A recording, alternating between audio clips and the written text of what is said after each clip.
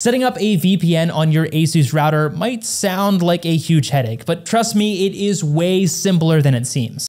Step 1 is just to log into your router. First things first, open your browser and type router.asus.com or your router's IP address. This will take you to the router's login page. Don't know your login credentials? Well, check the back of your router or your manual. For most ASUS routers, the default username and password are both admin. Step 2 is to find the VPN section. Once you're in, look for the VPN settings in the left-hand menu. Click on it, then select VPN Clients, and that's where all the magic happens. Step 3 is to add a new profile. Next, you'll need to add a new profile, so choose OpenVPN, which is the best option for security, then fill in the details, including your username, password, and the server file that you got from your VPN provider. Step 4 is to activate the VPN. After that, just hit activate, give it a few seconds, and just like that, your entire network is now protected by a VPN. Want to double check? Well, run a quick location test to see if your IP has changed.